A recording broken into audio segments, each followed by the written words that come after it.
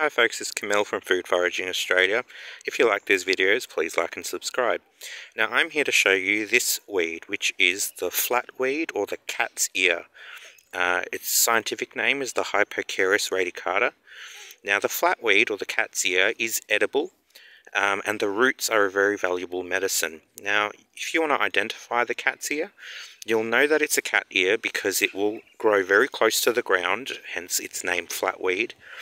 It's very common in lawns, and the leaves of the plant have these little rounded bruffles, and the leaves are slightly furry, hence why they call it the cat's ear, because it's a kind of furry like a cat's ear. Now the weed is edible, the leaves are edible. The roots also contain a cortisone-like a phytocompound, like prednisolone or cortisone. So this would be excellent for autoimmune problems like rheumatoid arthritis or arthritis in general. If you have something like Hashimoto's thyroiditis, which is when the immune system attacks the thyroid, or any kind of condition where the immune system is attacking the body. What you need to do is pull up the entire plant, wash and clean the roots, and then roughly chop them and dry them slowly.